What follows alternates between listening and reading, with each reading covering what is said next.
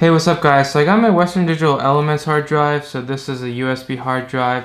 I'm going to be shucking this thing, which means I'm going to be taking out the hard drive from inside this enclosure. So the tools that you need are, you need some sort of pry bar. If you don't care about the case, you could use metal or something like that, but I'm going to try to do this safely without damaging the case. So I got a non-mine kind. You may or may not need a credit card or a gift card that you don't need. And you're gonna need a Phillips screwdriver. So I'm gonna show you guys how to open it up.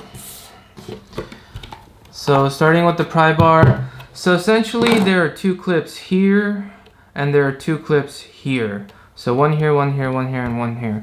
So we're gonna try to put this in and take it out.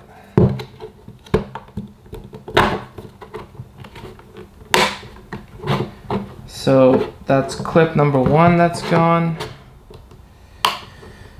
And that's clip number two. Now just to save the space, I'm gonna put my credit card in here, or gift card I should say.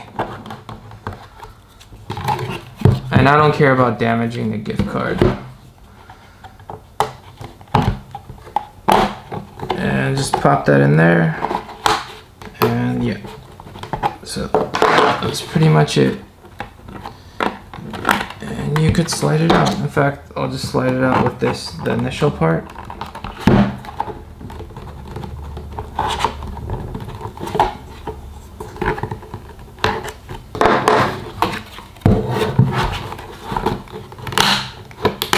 Okay, so that part went in.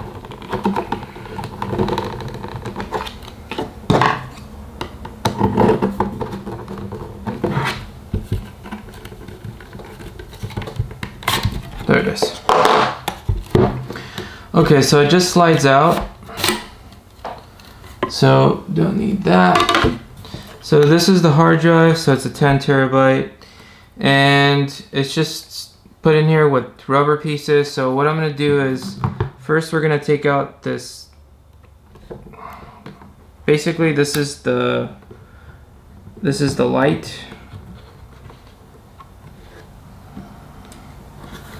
And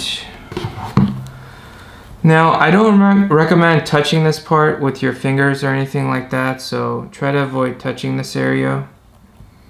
And you're just pretty much gonna kind of push gently, and it's gonna kind of come out from here.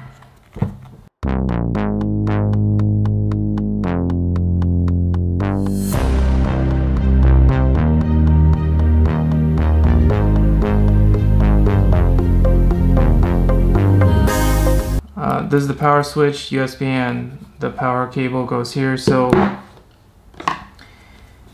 I don't need this since I'm gonna hook it up straight to the SATA and provide its own power. So I'm just gonna unscrew this part.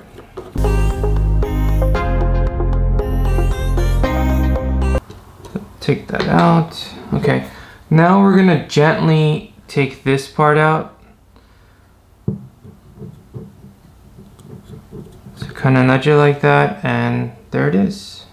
Okay, so plugging it into the computer, it didn't recognize it, and that's because this is a newer drive. And if that's the case, this is the SATA power connector and this is the power connector. What we want to do is we want to block out the third pin from the SATA side. So 1, 2, 3. So we want to block out this pin. So what this pin does is it enables power saving mode, so it enables turning off the hard drive. So when we connect it to the computer, it's actually not powering it on. So what you need to do is get heat tape, and this is static free and it doesn't leave any residue. You could get this on Amazon. This was like $6 for a 2-pack, even though you need one little tiny piece of this. And essentially what we're going to do is we're going to cut a piece of tape and we're going to tape this part. And then we're going to connect the power connector, and that should allow us to see the hard drive.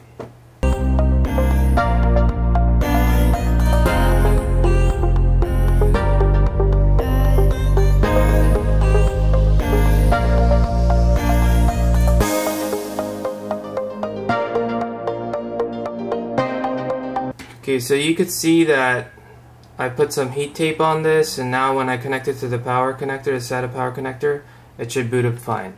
So we're gonna try this out.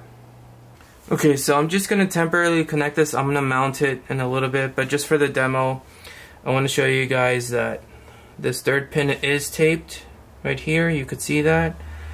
So I'm just gonna connect my SATA wire. Obviously, make sure the computer's off when you're doing this. And then I'm just gonna connect my power cable right over. Okay, so I'm just gonna leave this like this temporarily.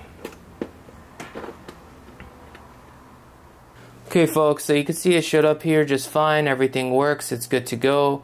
Actually, the bottom three were all pulled out from my Elements drives. I have one more to go, and I'm going to make a NAS system out of that as well. So be sure to hit that subscribe button below, and if you have any questions or comments, let me know. Thank you guys for watching.